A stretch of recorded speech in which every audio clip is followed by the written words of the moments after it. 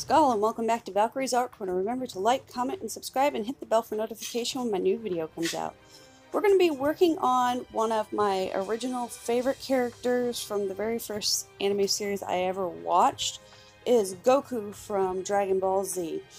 Now, the picture I'm doing, I'm pretty sure he's on Earth for this one, but it will be in his Super Saiyan mode. And just FYI, it does have a little bit of damage and blood markings on him, so if you're very sensitive to even imagery of that, please turn away now. So what I did right here is I'm painting in a background with the sky and some mountains just to kind of set the scene for it. And then just, I'm not really making anything too definite, just trying to just emphasize a little bit on the background. And then now I'm going to let it dry. And then I'm going to draw on the head. I added some clouds in the background because I thought the sky was a little bit plain, so I did that while the camera was off. So right now, don't mind my head. I'm drawing a head on the canvas, or his head on the canvas, so I'm just kind of general outlining where everything's at, so that way when I finally do start painting him, I know about where it is. I know some of the lines are going to get covered up as with the other videos, but it helps keep in place where everything's going to be at. Now, if you're not familiar with Dragon Ball Z, that's one of the original, or as some people say, OG animes that most people watch to get into it.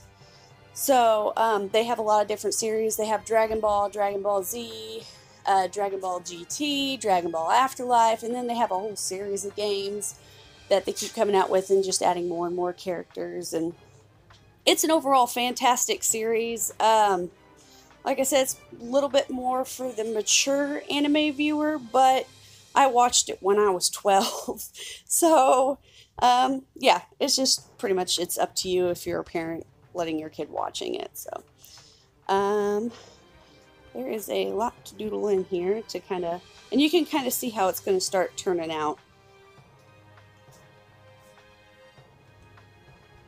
But yeah, Goku, just to give a little bit more background, his name is also Kakarot. He's a Saiyan from the planet Vegeta. And, oh, I think I know where this scene is. It's, I think he was actually in a fight with Vegeta, and then some bad guy came in, and of course they teamed up and did all that. So, alright, we're going to do the skin tone, which is a mixture of brown, yellow, white, red, and blue. Or unless you have a premix, which sometimes I use for saving time and saving on paint, but in this case I didn't. So you're just going to paint in everything base-wise for his skin. And what I'm going to do is, after all this is painted in, I will let this portion of it dry, because when I add in the blues and the yellows, it has a tendency to just drag it. So, yeah, after I paint all this in, get it covered, I'm going to start painting in the blue for his shirt and the yellow for his hair.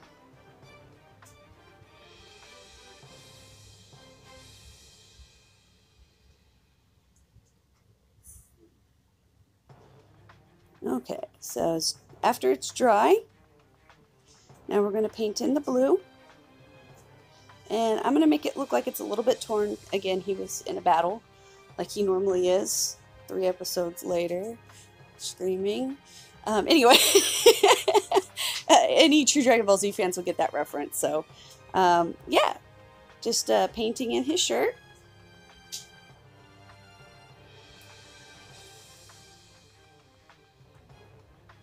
Just making sure that's all filled in.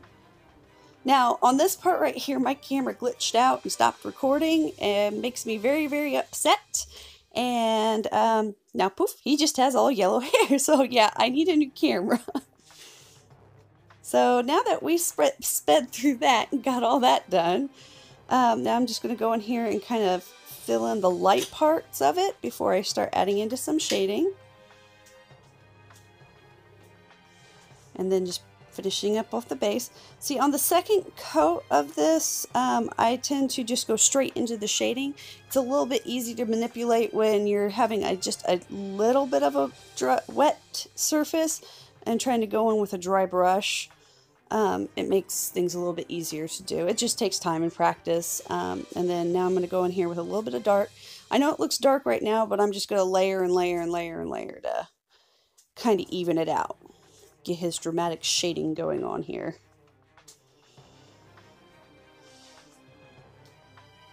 And then we're just going to do this all over his face and all over his neck and his chest, and just to give him that pop that he needs.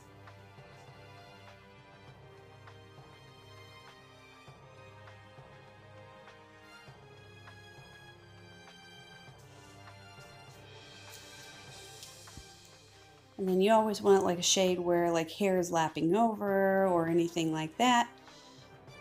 So you want to take into consideration he's outside where it's bright and sunny, so it's going to naturally be darker, really dark in some areas and really light in some areas, especially since when he powers up, his ki would surround him and make a abnormal light around him, so you can actually physically see it.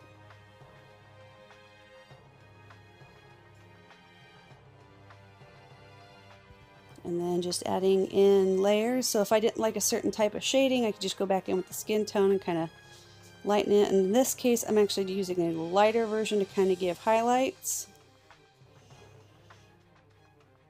As I'm zipping along here. And then doing the dry on wet technique, the dry stuff you actually put on top dries quicker than the wet stuff underneath, which makes it easier to manage, so you can continue on and just shade and shade and shade and shade and finish up on your painting.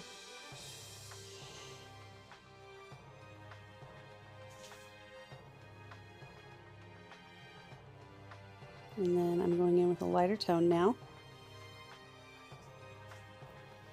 And then highlighting him.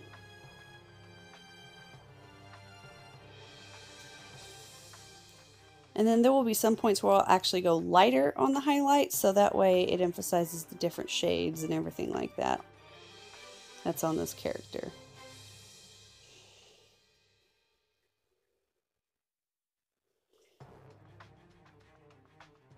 And then I forgot to shade in his ear, so that's what I'm going to do here. Fortunately, I left the shading mix alone. So, yeah, I went back in there and just did that. And just adding the oops, he has a white mustache. It's okay. That's just the highlight. When we actually go in here with the marker and stuff like that to make him pop like how he should, it'll even that out.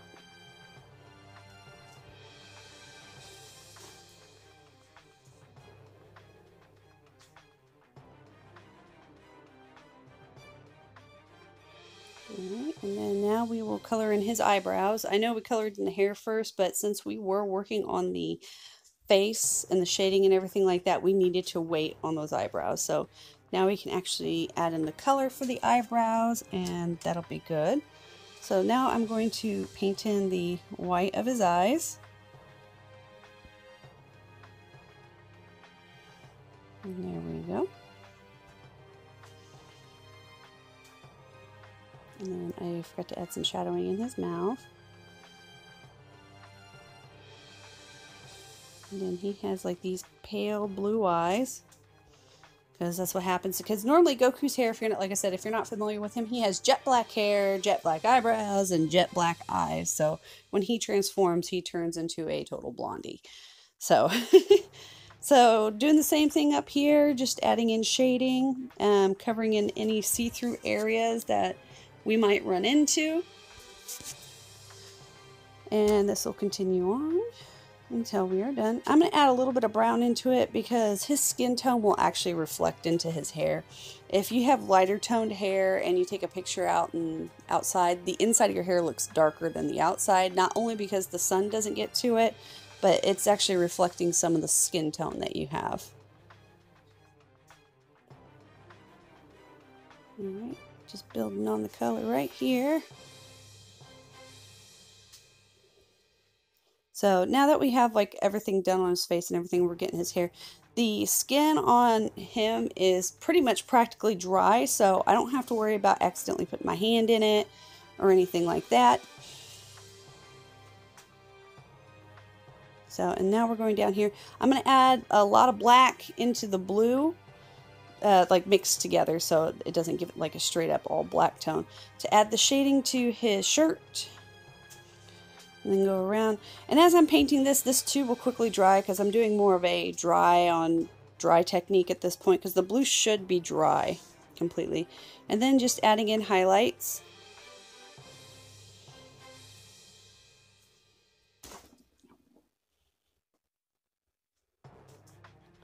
And then now we're going to add in the battle damage that he received while fighting, because I mean, who's gonna make it believable if you're in a fight and you have no damage? So we're adding in his battle damage to kind of show that he was in a fight. And now we're going to take the marker starting from the top and making my way around the picture to highlight and give him that more traditional anime look. And actually make him look more like how he's supposed to. Now, I could have gone all out and attempted to make him realistic looking, but what fun is that? So, we're just going to finish up on his hair, make any lines that we need that's necessary, and then add in these extra lines to show where the extra strands of hair are. And we're going to do the rest of his face. And draw the black lines in where the battle damage is, and then his eyebrows. Get his eyes. And they have these little marks all over it. It's to show that he's angry. And one thing you'll notice at the end of the video, there was a few lines that I forgot to put in, but I did put in after I shut the camera off to finish the picture. And I did put at the end of this video the actual final picture of what he looks like. So you just go through here, just make some lines and adjust, and then you sign your picture, and then this is the final picture. So thank you for watching, and I'll see you guys later.